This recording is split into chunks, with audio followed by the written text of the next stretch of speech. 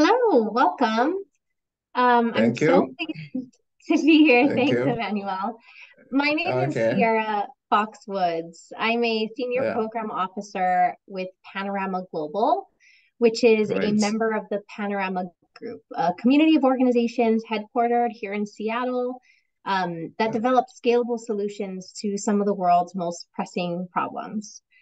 In my Yeah. role, I have the distinct privilege of supporting the Type 1 Diabetes Community Fund, a collaborative fund working to improve the lives of people living with type 1 diabetes in low and middle income countries.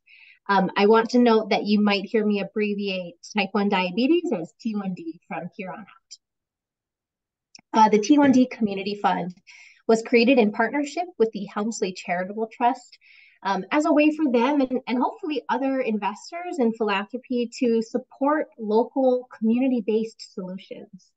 We currently support 16 grantee partners across 14 countries, and to date have awarded over $1 million in unrestricted grant support to these organizations. We just completed our second RFP. We've received 250 applications, and we'll be making funding commitments in early 2024, early next year. We created the Type 1 Diabetes Community Fund really with the long-term goal of transforming health systems and informing health systems from the perspectives of community-based solutions. So those of you joining from the plenary heard Rebecca speak about the importance of empowering and giving agency to leaders most proximate to the issues that they're addressing. And we're really proud that that's central to our approach here at the Type 1 Diabetes Community Fund. I'm pleased to be moderating today's session with my colleague, Julia Roper, Director at Panorama Strategy, another one of Panorama Group's organizations that serves as a social consultancy. And together, she helped really define and drive the strategy behind the Type 1 Diabetes Community Fund. So really excited to be working with her today to feature our esteemed panelists. So today we have Emmanuel joining from Arc Development Organization, Laurien from Pillar of Health, and Pilar from CUI.D.AR Diabetes. And our agenda today really just aims to be both informative and inspiring. We'll start to hear about the impactful work of our panelists, the work that they're doing on the ground, success stories that they're seeing and experiencing, as well as some of the challenges they're facing.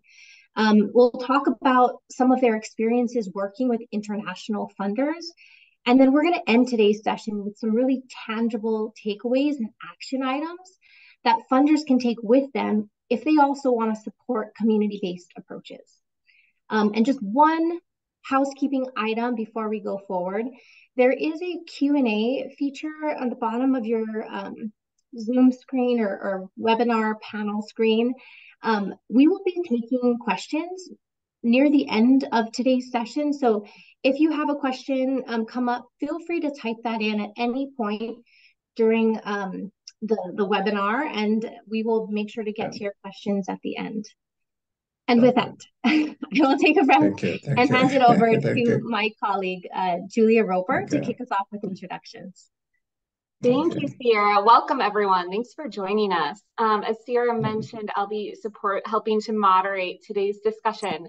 I'm with Panorama Strategy, an affiliate of Panorama Global. We are a social purpose consultancy, and we bring expertise in advocacy, policy, coalition building, stakeholder engagement, and strategy development, including support developing philanthropic strategies where we help clients employ trust-based philanthropy principles and help them design strategies for maximum impact. So as Sierra mentioned, I supported the design and strategy for the T1D Community Fund, and my team supported the execution of the first round of grant making.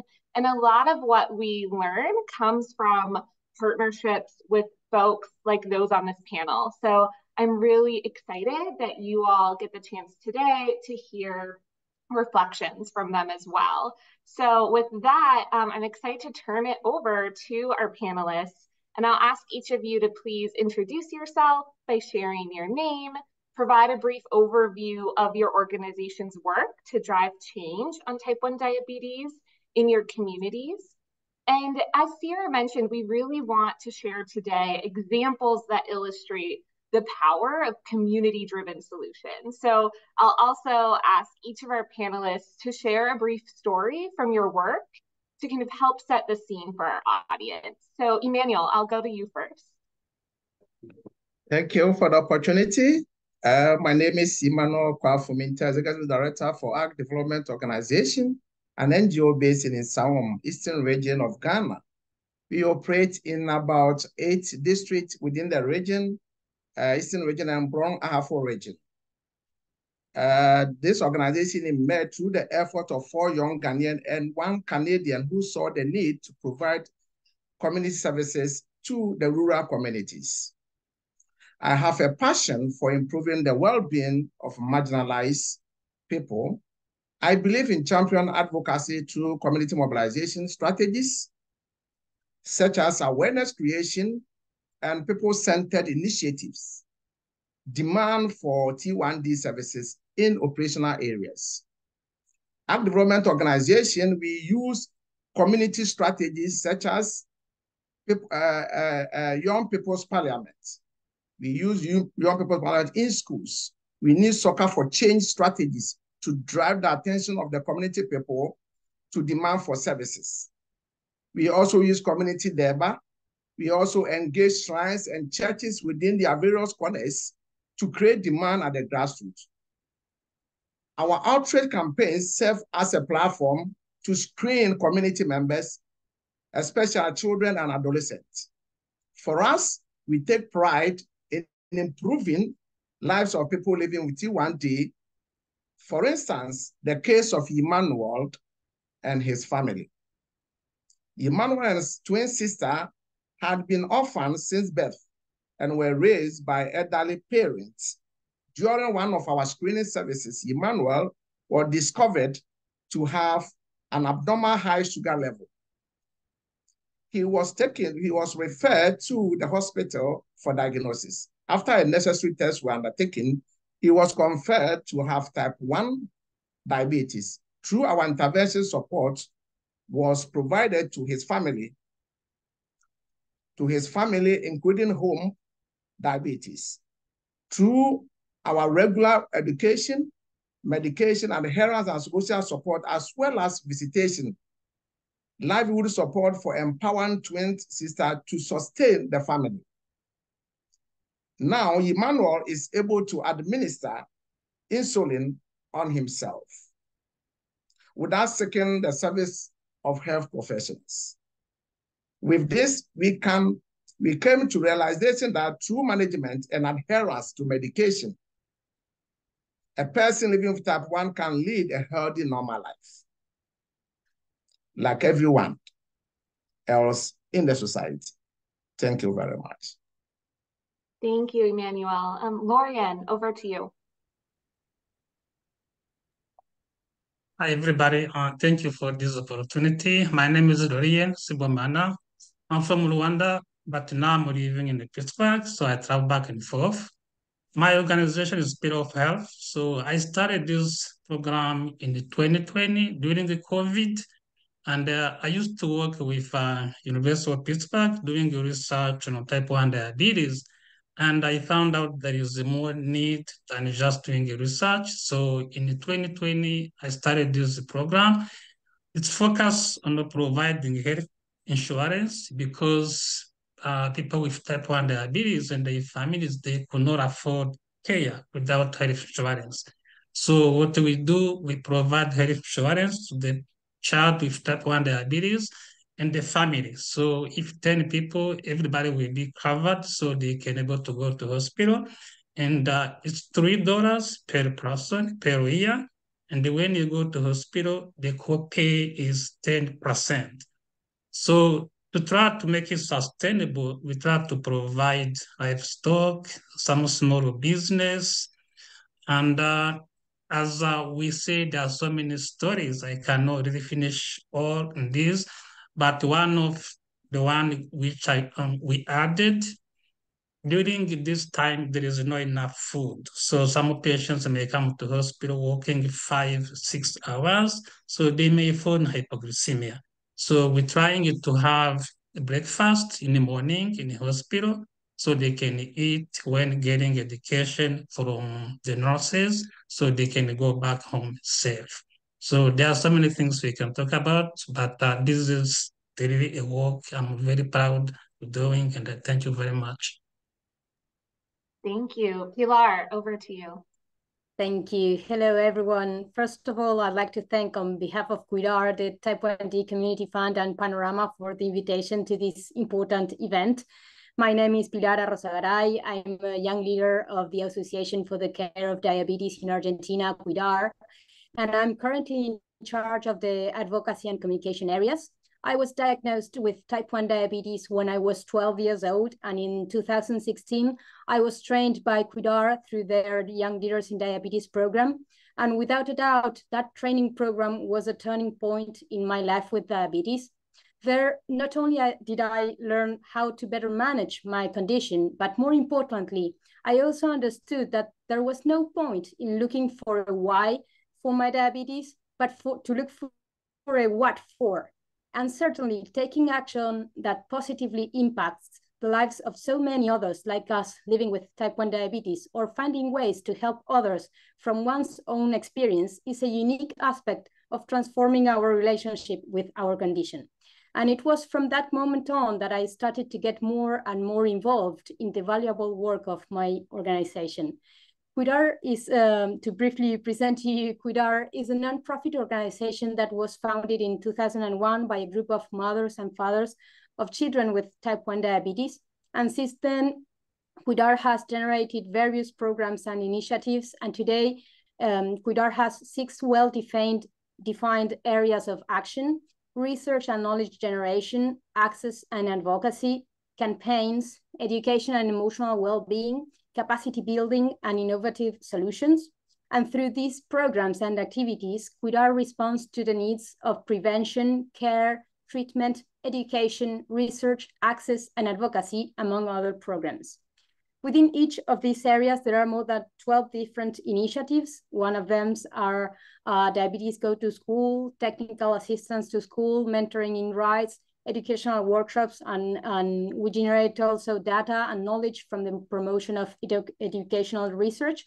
Some of them are published in scientific journals, and also that data allows us to strengthen advocacy actions as well as to influence public policies and to design and formulate new national laws. I'd just like to share with you a powerful example of a specific impact that I have the opportunity to witness from CUI.D.AR.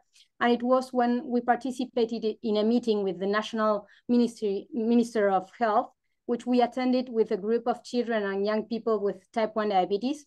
And on that occasion, it was the children and young people themselves who told a national minister what it is to live to live with type 1 diabetes, and what challenges we face on a daily basis in relation to access to treatment, to health system, stigmatization, among other things. So to have succeeded in raising the voice of people with diabetes and being able to speak in first person, looking to the minister in his eyes, was undoubtedly a huge impact achieved by one of CUI.D.AR's initiatives. So thank you. Thank you all for sharing. We're going to start out with talking a little bit about kind of the value that community-based organizations can bring to public health efforts and to type 1 diabetes specifically. So Pilar, I'm going to turn it back to you again first, and wondering if you can tell us a little bit about, from what you've experienced, what do you think are the unique strengths that local community-based organizations bring to public health efforts and type 1 diabetes specifically? Thank you. Well, certainly patient organizations working in the field close to the needs of people's needs have numerous strengths. I'm sure most of you would agree with me that patient organizations have a powerful mission to improve the lives of those living with health conditions, in our case, type 1 diabetes and type 1 diabetes in particular. And our work may just not be limited to providing emotional support, advocating for rights, promoting access, or providing education. It also includes research and knowledge generation, which is a very huge strength. So let's imagine a scenario where diabetes is analyzed and understood only through numbers and clinical data, where the personal experience and day-to-day lives of people with diabetes go unnoticed. To a larger extent, this is and has always been the traditional approach to research. But this approach has a major flaw. It does not capture the voices, the experiences, the needs, the opinions of those living with diabetes. So clinical data is indeed essential, but it does not tell the whole story. And this is where patient organizations come in, because our perspective is unique. We capture genuine real-life data every day, and our closeness to the community allows us to understand in a unique way the experiences and challenges faced by people living with diabetes. And we can transform this into valuable evidence and data to improve care, influence decisions, contribute to public policy making. In short, local community-based patient organizations are a powerful force in public health efforts related to type 1 diabetes. Our direct knowledge, emotional support, advocacy, education, and involvement in research are valuable contributions that patient organizations make to improve care and quality of life for people with type 1 diabetes.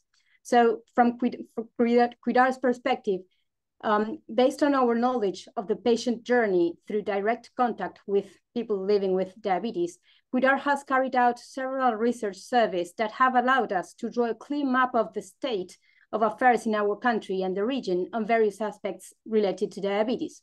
And having this knowledge was a key aspect in co-organizing, for example, a regional congress with another global organization. And in the co-creation of that Congress, CUI.D.AR was able to improve and adapt the agenda of the Congress by contributing with specific topics that are actually a priority for the region and that had not been included by the global organization, such as access to treatment. Since that global organization was based in a region where access to treatment, medicines, and diabetes supplies was not a problem, but it was certainly a problem in Latin America and actually the most worrying one. So having all this knowledge is a really powerful tool and strength of community-based organization, without a doubt. Thank you, Pilar. That's great. So really how your organization and other organizations like yours have a really strong understanding of the full patient journey and the full picture, and can really focus on what are the different areas of needs and priorities for the community. I love that.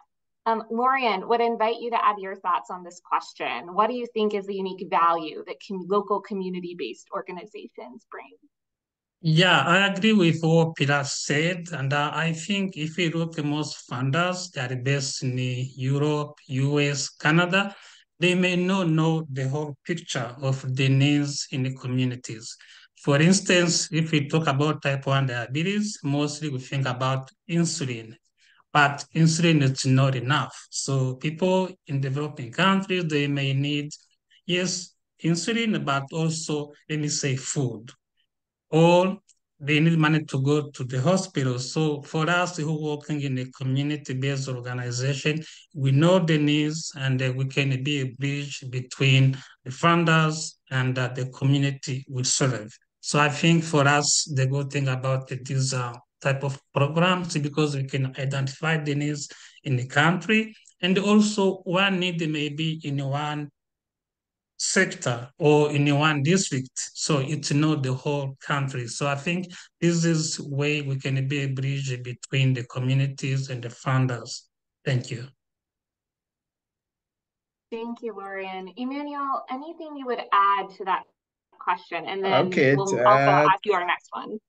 Go ahead. Okay, thank you very much. I think my other panelists have said, but I'll add a little to it.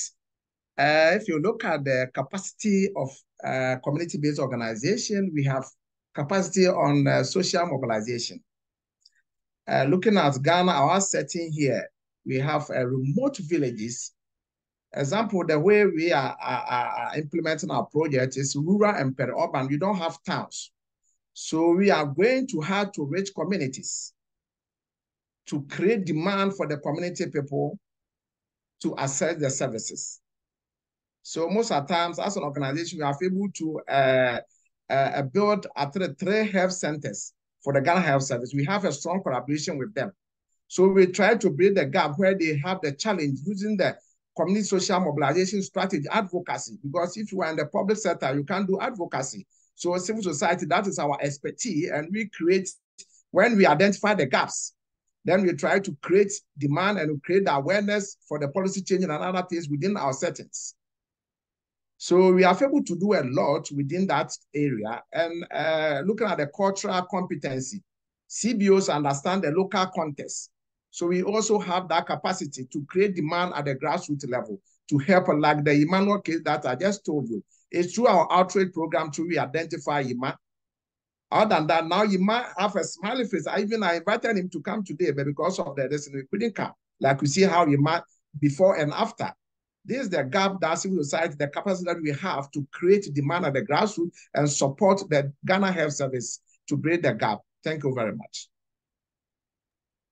Thank you all. Really helpful insights. I think it's clear that community-based organizations should have a unique capacity for understanding the community needs, priorities, as well as crafting solutions based on your deep understanding of local context and the communities that you're seeking to serve. Want to shift gears now and talk about partnerships between global organizations and international funders and community-based NGO organizations.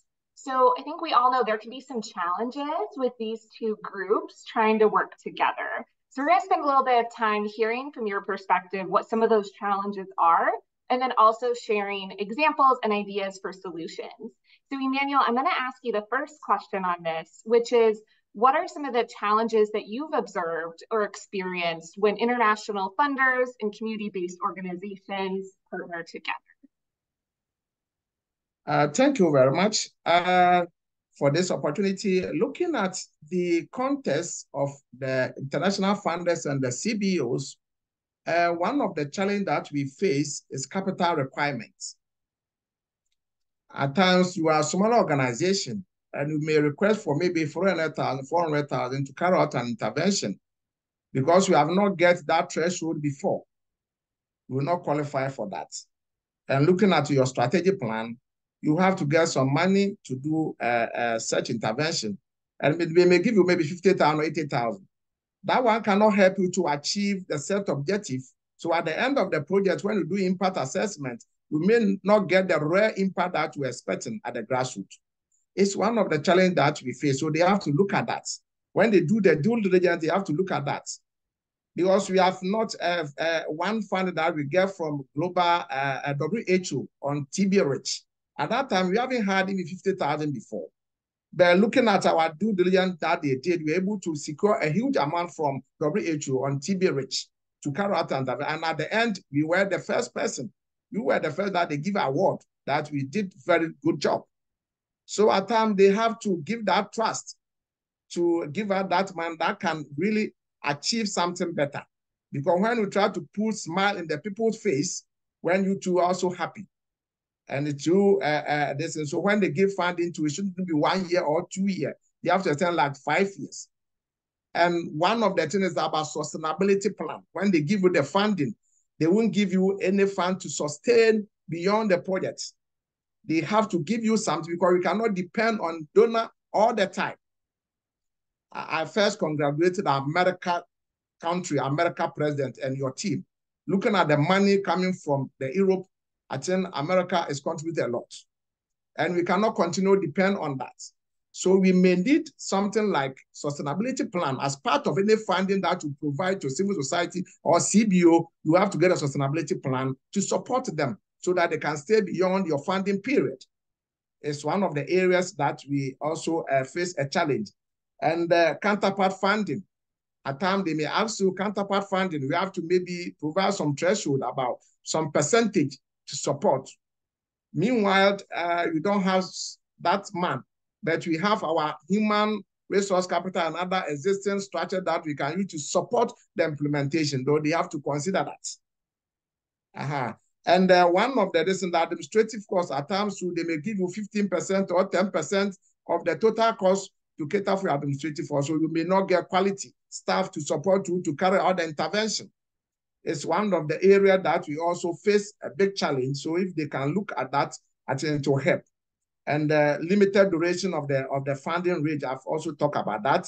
So these are some of the areas that community or CBOs we face challenge in dealing with international organization. And at times, some policies also will not allow us some of the policies.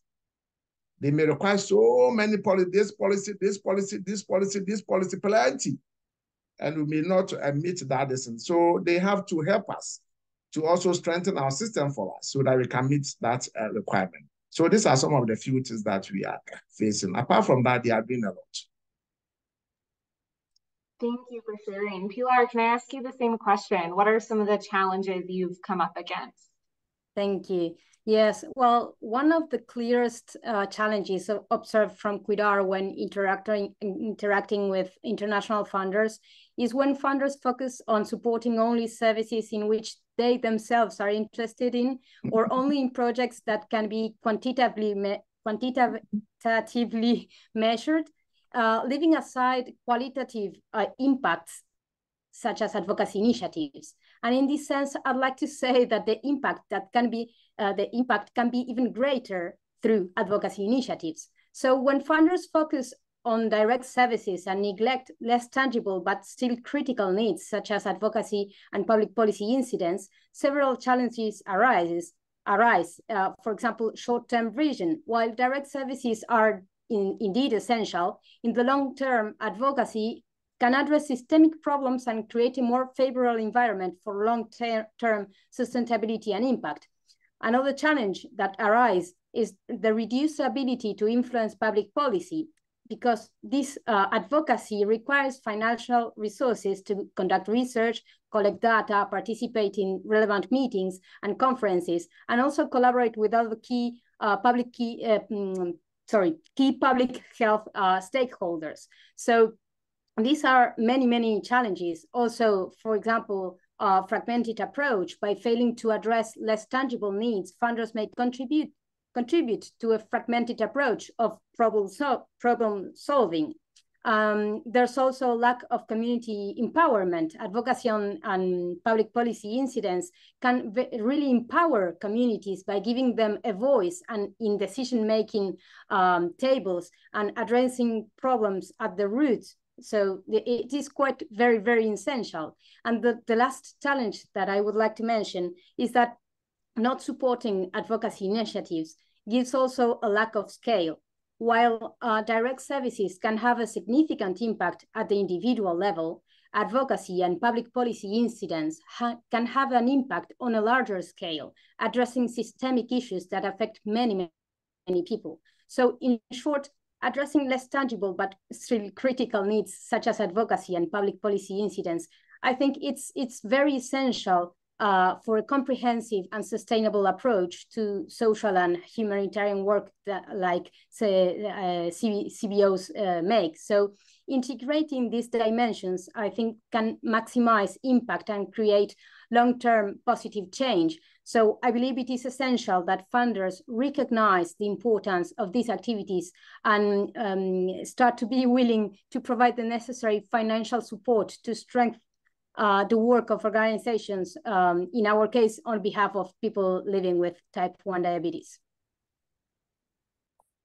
Thank you. Okay, so we have a pretty good laundry list of challenges here. Issues about restricted funding, issues about multi-year funding, needing support for sustainability, maybe an over-index on direct services and lack of appreciation for some of the more qualitative systemic areas of need, some fragmentation in how the work is approached. So I know there's a lot, and I know that others, our audience, I'm sure, has bumped into these types of issues and others in their own work. But I do think there is hope. And I think from our discussions with all of you, you've shared examples of how other funders have been able to make adjustments and how you've been able to have effective partnerships. I know we've taken those learnings and we're trying to apply them where we can in the T1D Community Fund. So I want to take a moment to hear some of those stories about ways you've been able to overcome some of these challenges by partnering with international funders in the past. So Laurien, I'm going to turn to you first. I mean, we all know that funders often have their own restrictions and challenges to overcome when making investments. One of which being is, they have a lot of requirements around compliance, due diligence, accountability of where the funding goes. And I know you have a story to share about partnering with funders to be able to provide kind of the evidence for accountability that they need. Can you share that story with us? Yeah, thank you. So I also agree with what my colleagues said. And then for our organization, we use mostly technology. So if we receive money, for instance, if you want to pay health insurance, we pay electronically, so you don't have any cash to anybody. So that way we can have receipt, we can have records, we can share with our funders and donors. So that also increases trust.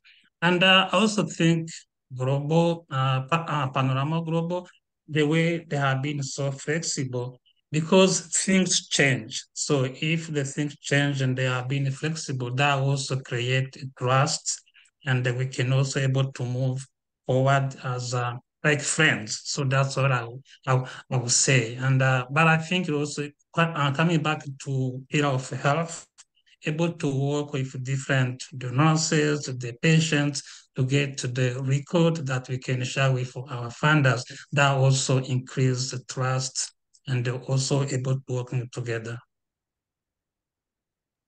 Thank you. And Pilar, I know you've shared with us some challenges that your organization has faced based on the operational mechanisms of how funding is received.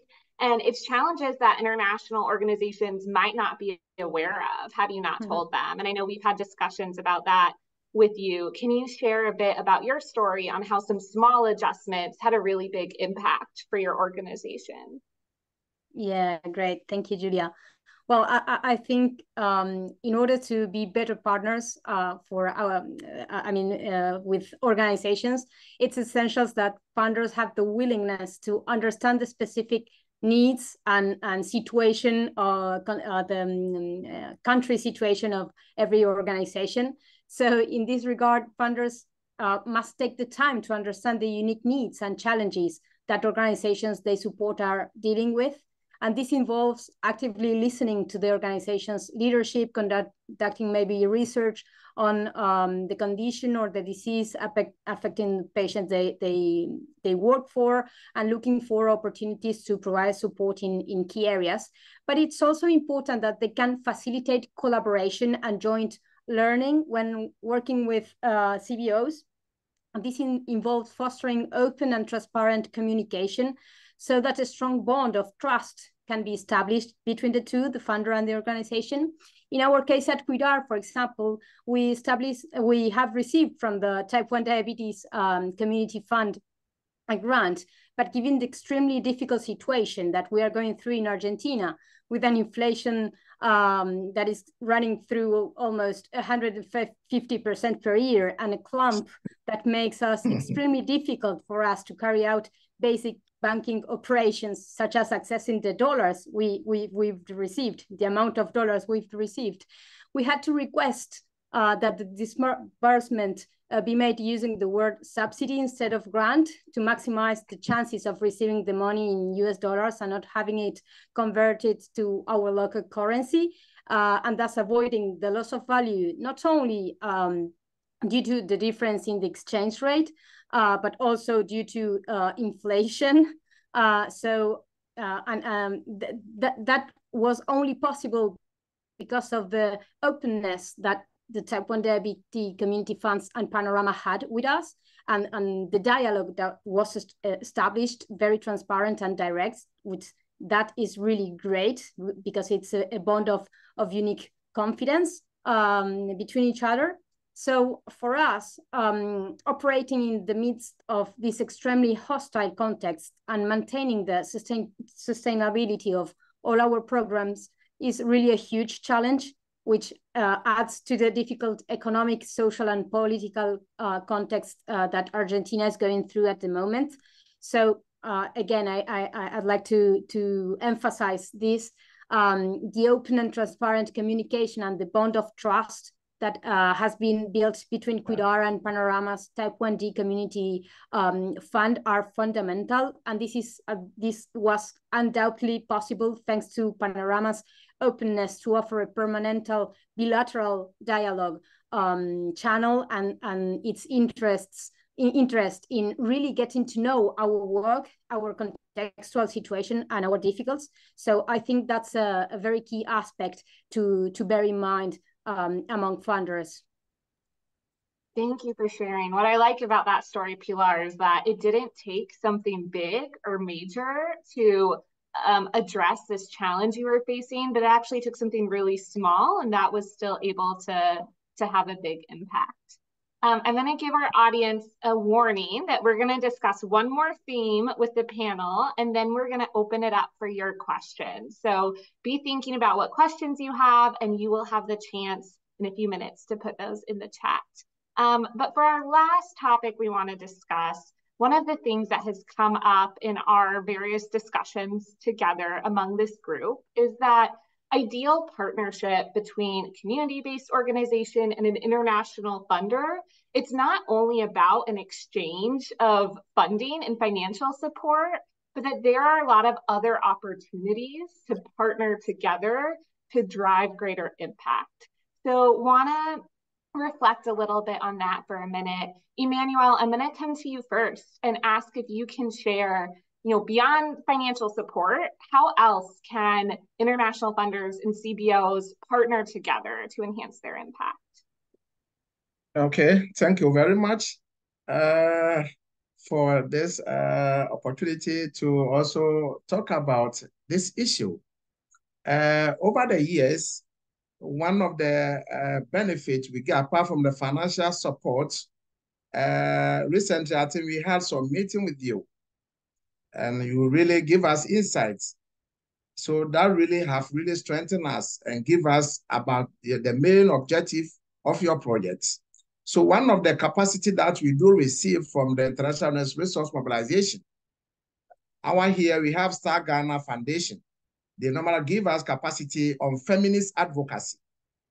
They also give us resource mobilization, communication skills strategy, financial management, project management, gender mainstreaming, including the gender perspective in planning implementation strategies. So it's also strengthened our system, because you cannot just get down and just design your project. You have to do your research and gather the gender sensitive and other areas before you can. So donors have done a lot in that direction. Like you are doing now, it's a lot of publicity, and the insight that you are giving to us is going to really enhance our work. So these are some of the things that we do, like T1D community, local advocacy for global action that we did recently with you, have really also helped us in advocacy skills. I think one of our staff have also secured some small funding for advocacy in Ghana. So it's really going to improve our service delivery and advocacy strategy within our settings. So looking at all this, donors have supported us beyond providing funding by building capacities for these areas to support, to deliver our mandate. So looking at our relationship with you, if we receive just a mail in the night, 12 o'clock, and I see it in the night, I have to respond. Because you have to respond, you have to be accountable to your donor. So that will create that rapport and a relationship with them. If I see your message just right now, I will not sleep. I have to wake up and work on that. Because they will see that you are serious and you are really working on providing services for the people, because people are suffering and they are dying at the grassroots. What are we doing? So these are some of the strategies, or these are some of the benefits apart from financial support we receive from our donors and partners, both your outfit and some of the organizations within Ghana here, Star Ghana Foundation. So thank you very much for this opportunity. Thank you, Emmanuel. We'll have a separate conversation because we really don't want you responding or reading our emails in the middle of the night. Please do not do that. But thank you. And just to acknowledge that any programming that the T1D Community Fund does is really informed by, like, that agenda is set by the grantees themselves. So kudos to all of you if you've enjoyed that programming. Laurien, over for you to share some examples with us. Thank you. Yeah, I mean, as Emmanuel said, I really am grateful with this program because I feel like we are friends, and also the way we have like what I can call global South. So we have some challenges. They may be similar to those in Rwanda or Ghana or Argentina or Kenya, and there may also be some similar solutions. So not just about Panorama Global, but just between our grantees. So we may do from now to be able to share what can we do in the future together, not just depending on the big supporters. We can just have like some conversation. What can we do? What can I learn from Emmanuel or from Pilar or somebody else? So this is one of the outcome I think we're gonna get from this program. And also, as Emmanuel said, I love the way we have conversation almost like on daily basis. If there's something we need, we can ask and we can answer. So I think really that is the way you can make this program more sustainable. Thank you. Great. And Pilar, over to you. Do you have any examples or ideas you want to share about how international organizations and community-based organizations can partner together beyond the financial exchange?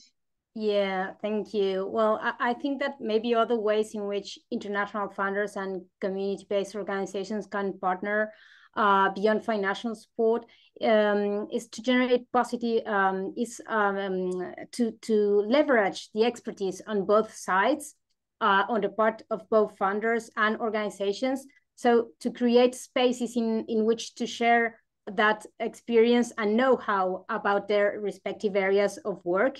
So in this regards, funders could offer, in addition to financial resources, technical support and training to patient organizations to strengthen their capacity and skills in areas such as financial management and strategic planning, for example, while community-based organizations can train both the funder and other organizations receiving the funding in, for example, institutional communication, identity building, program development and implementation, advocacy, etc. So this can include developing and providing educational resources, organizing workshops and trainings, assigning expert mentors or consultants, which is, I think, one of the best opportunities both for both sides. And at this point, I would also like to consider that community-based organizations can build actually capacity of funders in different ways, that it would be optimal for them to take into account in different aspects when, for example, designing support for community-based organizations. So in this sense, some perhaps funders could also consider receiving advice from organizations so that they can make the support provided more efficient, or improve or facilitate the application processes, expand the communication strategy, among other aspects. So I'm truly convinced that international funders and community-based organizations, they have a lot of opportunities to work and learn from each other, and they have the enormous potential of achieving, working together, achieving a huge impact, in our case, in the field of health, and thus for us in CUI.D.AR and Laurien's and Emmanuel's organizations, boosting life-changing type 1 diabetes initiatives, which impact a lot of children, young and adults living with type 1 diabetes, which is extremely, extremely great. So thank you. Thank you. So thank you all for your thoughts on those topics. When the team of the 5 of us came together to prep for this session, I know there were a few themes that we agreed we wanted to communicate to and show the audience. So we wanted to show how critical community-based organizations are in any public health or social impact initiative. We wanted to be honest about some of the challenges that can be faced by having partnerships between CBOs and international organizations. But we also wanted to share some examples of solutions to those challenges and communicate that we believe solutions can be found. And then finally, we wanted to show that we believe there's a lot of opportunity for deeper partnership beyond traditional, grant-making models to really move the needle on these big issues. So to our audience, I hope we gave you a taste of all that, and now want to hear what questions you have for our panelists. So I'll hand it back over to Sierra to field your questions. Please go ahead and type them in the chat. Thanks, Julia, and thanks all. I'm seeing some great questions and comments in our chat here.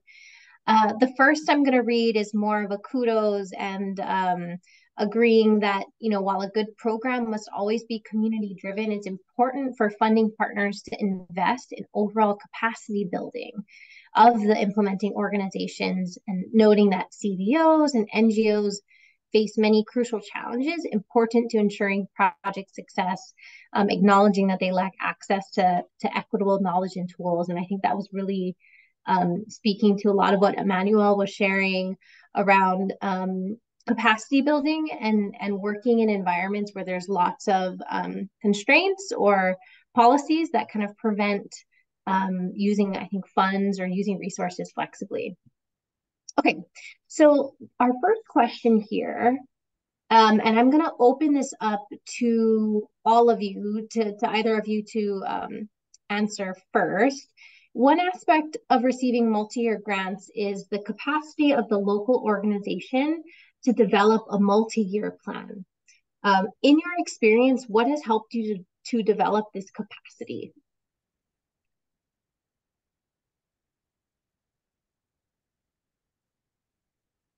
I'll open it up to anyone who feels moved to answer that. Shall I take the floor? Yeah, sure. Thanks, Pilar. Thank you.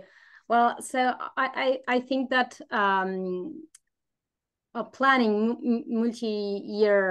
a multi-year plan is sometimes based on knowing the needs, which are the priority needs of people who we serve, because knowing those needs will let us know which are the main activities or programs that we should develop. So and that can be actually taken into account when making our plans as organizations. And most probably there will be programs that are going to be multi-year. So I think that taking into account always taking into account which are the main priorities and needs are challenges that the people we serve, the population that we serve are going through. I think that's a key aspect to bear in mind also when at every year when we are doing our year planning, and most probably that is going to give us the answer of which aspects we should develop for our activities. Thanks, Pilar. Emmanuel or Laurien, anything you want to add to that around, what has helped your organization build out multi-year plans? Okay, thank you very much. One of our strategy, most of these are SAMOS in our operational areas. We are members of the MPCU, that is the Municipal Planning Coordinating Unit, the technical committee. We are part of it, and normally we do their need assessment for them to prepare their medium-term plan. So as part of it, we tease out most of the challenges that is in line with our objective. We also partner with Ghana Education Service, and we also partner with the Ghana Health Service. I'm the regional chairman of Ghana Coalition of NGOs in Health Ghana. And their technical committee, I'm part of it. So normally when they do their annual performance review, I'm also part of it. I get the secondary data from there. Then we do the primary data during our research. We have a research officer. So he will do the research to gather information from our operational areas, which will inform our decision on how to prepare our annual operational plan for the ensuing year, because we have our strategic plan, but things do change. So it's very important that we do that activity in line with our annual lesson to identify the felt needs of our community. So this is how we are able to get information to design our annual operational plan and our strategic plan. Thank you very much. Thank you so much. Laurien, I might jump to you on this next question, if that's okay. Yes. This next question is around, can you share some best practices in the field around how impact stories can be created and then delivered back to demonstrate impact to donors? So best practices for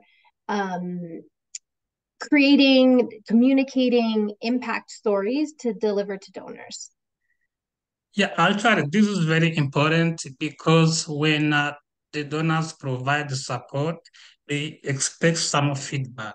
So, and the community-based organization, we go to the last mile when not just in the city, in the rural area, and the way we can either use photos, you can have it data, and like based on organization, as I mentioned before, when we pay health insurance, we have a report in a computer, on the phone, and we can send back to donors so they can see the money they provide to us has been able to achieve what they were intending to do.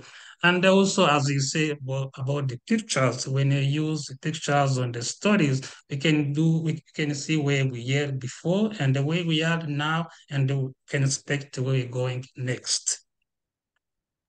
Thank you, Laurien.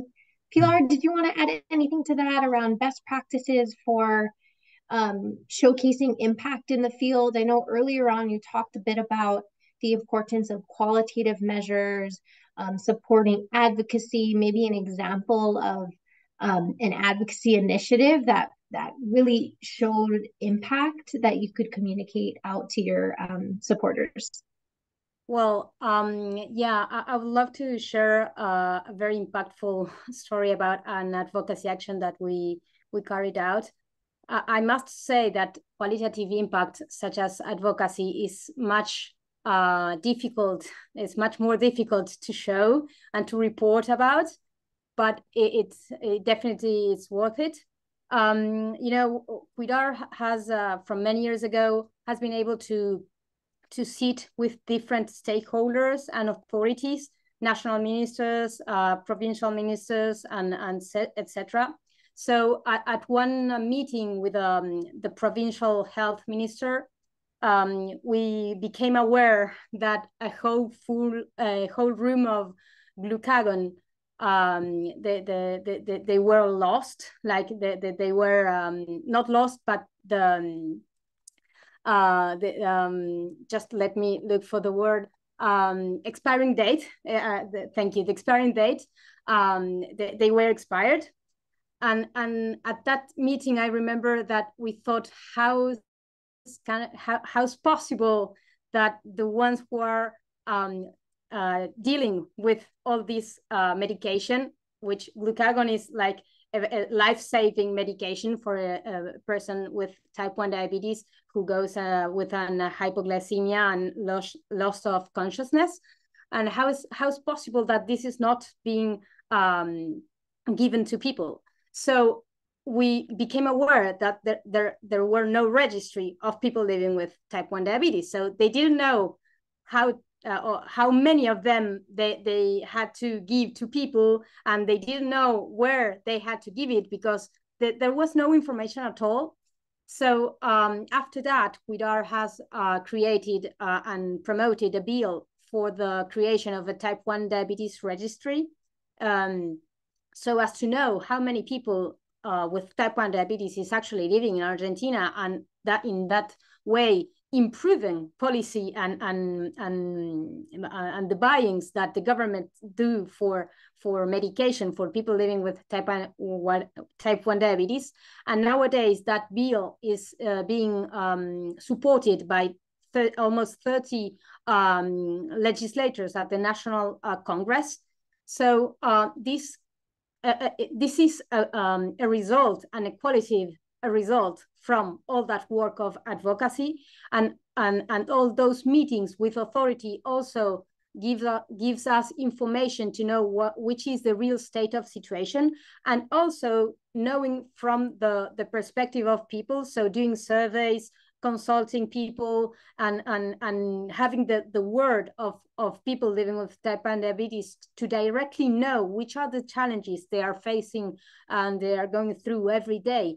That information is really critical, and well, that is what allowed us to reach this solution of promoting this bill, which is actually at the National Congress. But I mean, if I should report on the impact, I think being able to promote this bill is an impact. But as you see, it's not a quantitative measure. It's a qualitative measure. So it's definitely most difficult if we are thinking advocacy in terms of reporting about quantitative measurements. But I think this is very, very important to also report on the key aspects of addressing all these needs, because once again, dealing with glucagon, if a child with type 1 diabetes has not his glucagon at home, he can die. So it's extremely important to address these things, and that's only through advocacy initiatives. Thank you so much for sharing that. I've heard a couple of themes come out from that story of what we covered today. Is one, most importantly, like that critical link that community-based organizations serve in generating knowledge and information, whether that's formally. I know you mentioned earlier you've produced scientific materials or scientific articles, or less formally around surveying and quantifying the need in your communities. And that's a theme and a challenge we've heard from many of our T1D community grantee partners, is that there's just not a registry, there's not knowledge of how many people are affected and how important that link is to communicate to government or other groups around that need and that need for support. So again, just a really critical link that you all serve in the broader ecosystem of public health care. I'm going to move on to the next question, and let's start with Emmanuel. This question is, how does your organization typically find funding opportunities?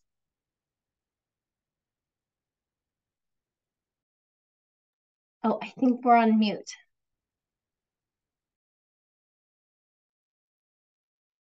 Yeah. Can you hear me now? Yes, we're good. Can you hear me now? Yeah. Okay, yeah.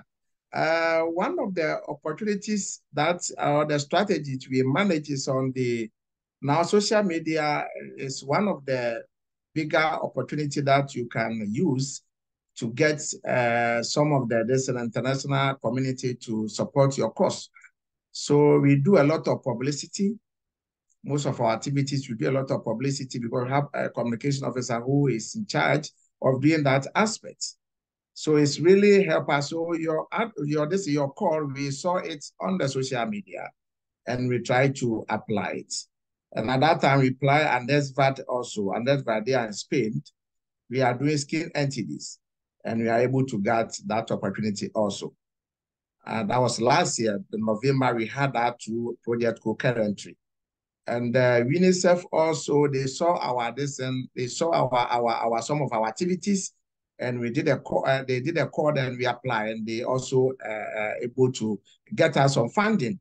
We ended, but now they call us that they want to continue, but because of the good work we are able to do, we are able to document our success story and impact stories, and we are able to submit to them. So these are if you are able to strengthen your system, the system that you have. And we get this capacity from Star Ghana Foundation. They really build our system, internal system of control, the organizational capacity strengthened. They have really, and the board, everything. So they send an independent to come and do a due diligence assessment on our organization. So this really have helped us to attract international organizations to come also support our agenda. Recently, they requested our strategic plan, 5-year strategic plan, and we are submitted to them.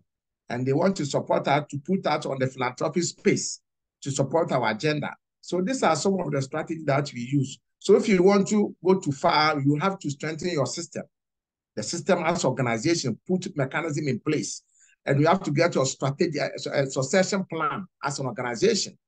So when you are not there, the organization was still running to cater for the vulnerable people in the society. So these are some of the things you are able to put in place to get support from our international funders. Thank you very much.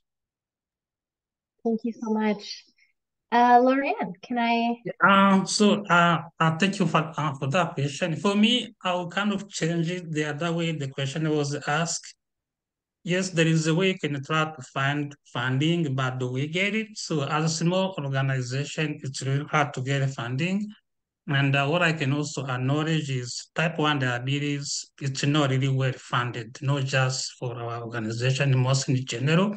If we see funds going to HIV, malaria, COVID, now we have a war everywhere. So that is really hard because to get funding for type 1 diabetes is still tough. We try to use social media, some connections. That's where you get this funding from for Panorama Global. But I think really type 1 needs to get more funding because there are so many people who need support. And for our program, we support over 3,000 people. And it's not just about health insurance, food, transport. So funding is needed, and it's needed everywhere. Thank you. Pilar, would you like to answer that as well? How your organization typically finds funding? Thank you, Sierra.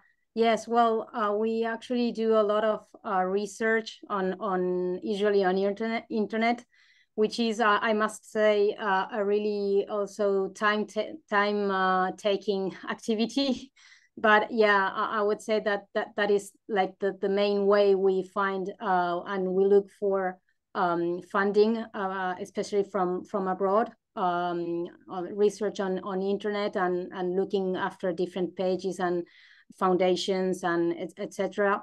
But yes, that's the main way we do it. Thank you.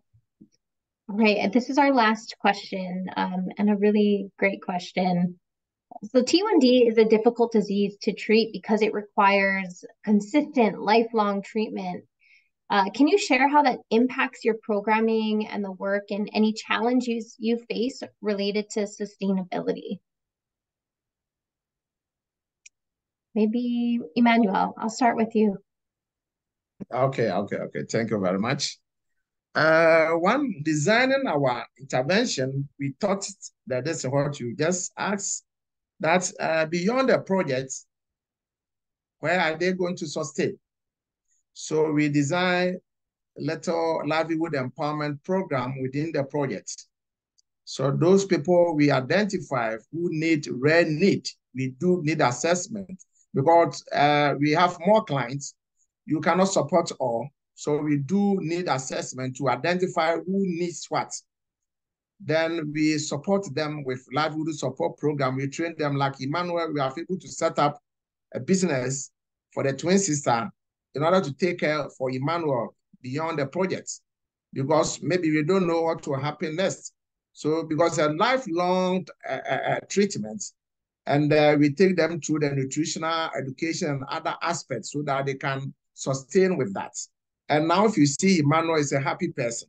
So these are some of the strategies as an organization we use to sustain our clients, because that's the only way that can sustain them, because most of them living with the type 1 diabetes are very vulnerable and they are very poor.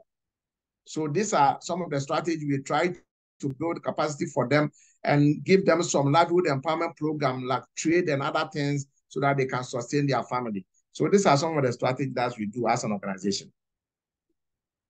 Thank you. And Laurien, you mentioned earlier around, the importance of livestock and supporting families and through social entrepreneurship opportunities. I wonder if you could share a little bit more about this question and any reactions you had. Yes, type 1 is very expensive and also, of course, lifelong. So it doesn't really just require only one person or one organization. Should be many, Ministry of Education, economic. So for us, for our program, we found out to providing health insurance was not enough because if we do it 1 year, we need for next year and the coming year. So that's why we try to be creative. We are providing some livestock, which is a way of life also in Rwanda. Small businesses. Now we try to give food because people need the food to eat. Otherwise, they will miss insulin. And they also to support with them to come to hospital, to support the nurses. So it's not just for one thing. You have to do so many things. It's almost like a puzzle. So if you do one, you need the other one. So I think to be able to have different organizations coming together for one cause, that's where it can try to lead to sustainable. And also that is important for the CBOs like our organization. We are there to stay. So of course we need support from everywhere we can get, but I think to have organization which is based in the community, and that also will help with trust with the community because when we come in, we are there to stay because they need our help. Otherwise, if you just come and leave, next time they will not even want to come to see you. So I think to have different organizations to see what can also to be able to set different stages, what can we do, and to encourage the community, something they can do themselves to, not always depending on our support to donors. So there is something they can do.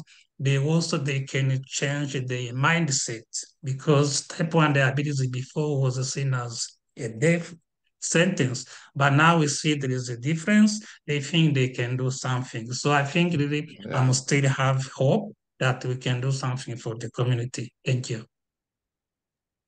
you so much. Pilar, did you want to add anything? Sorry, I was muted.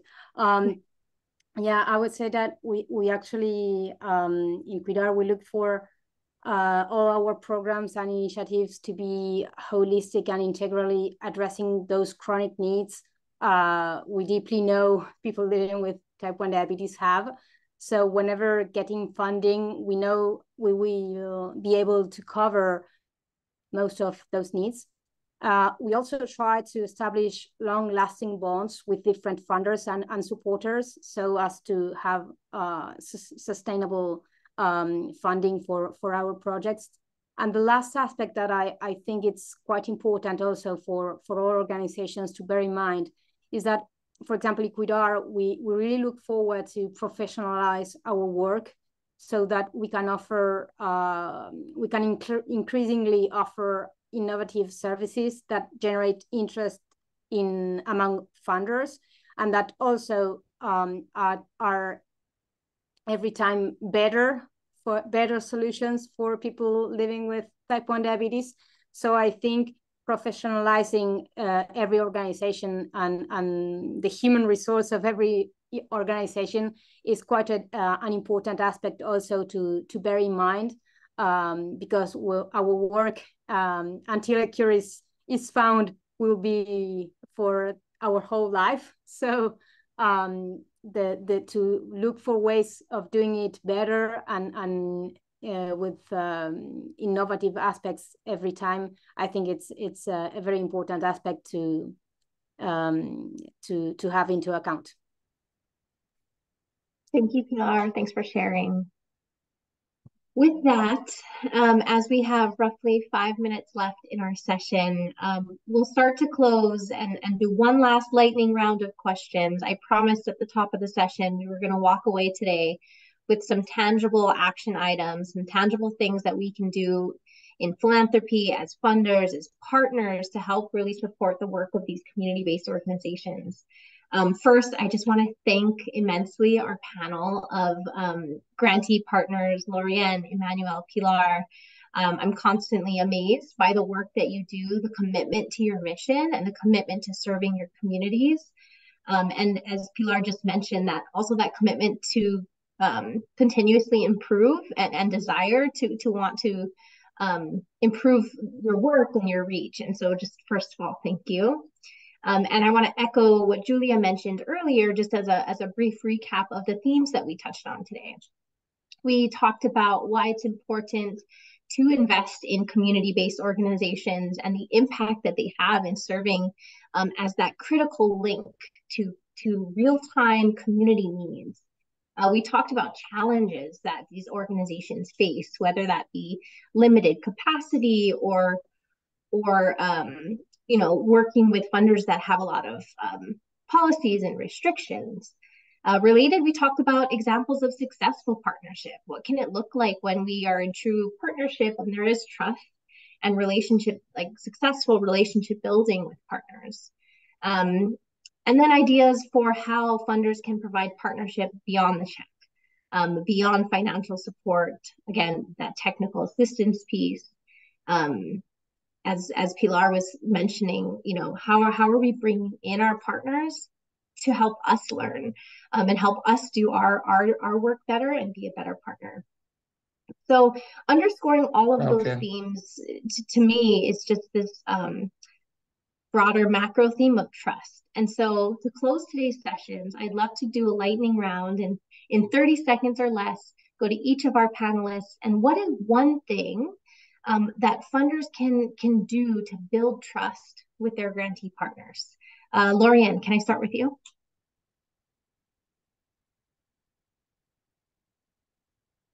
Hello? Oh. Hello? Emmanuel, let's start with you, and then we'll come back to Laurien. Okay. Thank you. One of the things that we can do as organization, I'll talk about organization before the funders. The organization, we have to communicate openly and transparently with our partners. Feedback, we have to give and respond to their feedback. Communication is very important. And the other side of the funders, they have to seek input from grantees and involve them in decision making, showing that their expectations are being valued. I think that one will help.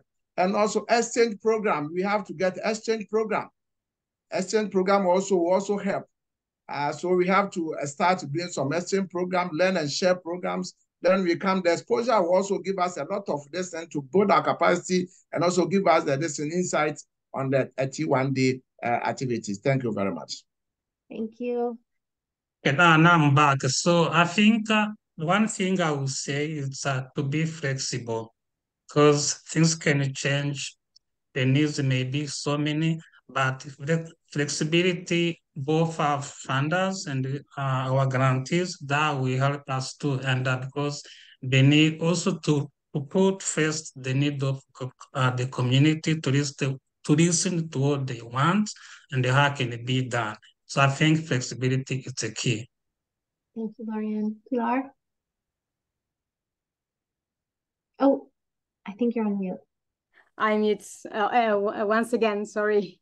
Well, as I previously mentioned, I think that proposing a really open and bilateral dialogue and learning exchange is key to be able to get to know each other's work, ideas, situation, and also looking to interact, making the most of each one's capacities. So together, our impact is greater and wider. Thank you. Thank you, Pilar. What amazing, more perfect closing notes to end on than that. I'm so pleased. Again, thank you all for joining today. I would like to close today's session. Just if you are interested in learning more about any one of us or any one of our partners that spoke with us today, please feel free to reach out to them on the Whova app or connect with me directly, and I'm happy to put you in touch. Likewise, partnership and collaboration is core to our approach at Panorama, and we'd love to hear from you. If you're interested in learning more about our work broadly or our work on the Type 1 Diabetes Community Fund, we'd love to hear from you. And with that, I will close and enjoy the rest of the conference. Thank you. Thank you, everyone. Thank you. Thank you. Coming up next at 10 a.m. is our plenary panel on disaster funding. Please click on the Zoom link provided in the session description and the agenda to watch your session live. You can also leave comments or questions for the speakers in the Q&A tab in Whova. Thank you.